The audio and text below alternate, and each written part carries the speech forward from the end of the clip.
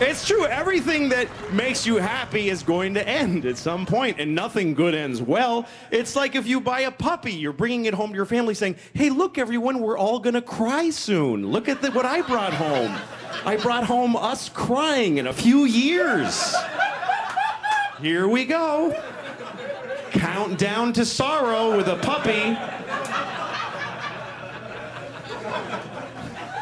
I remember I had a dog when I was a kid, and we had to put him to sleep because he had a tumor on his snout.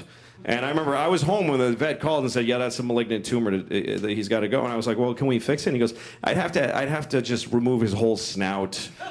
And then he'll just have this weird, round, furry head that doesn't look like a dog. And he can only eat with a straw, but you can't teach a dog to suck through a straw. So he'll just die of being stupid and having a round head. So I think you should just kill him. That's what I recommend.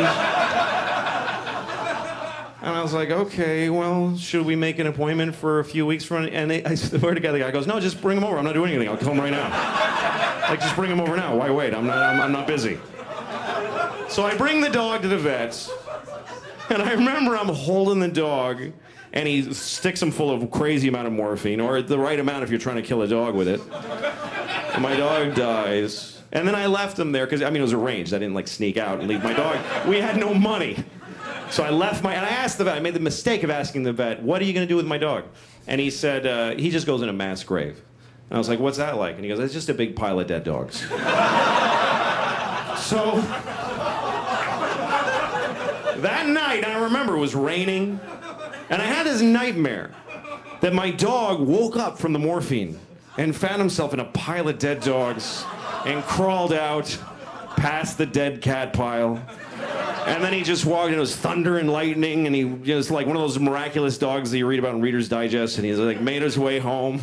And then he scratched on the door, and we open the door, and there he is, and we go, there, he's here. Look, he's back. And then we realize we just gotta do it again. Gotta take it back. Gotta do it again. Still got a tumor on his snout. And the dog's like, are you shitting me right now? Can I spend the night? Jesus. So that's why it's hard to start dating, you know. That's why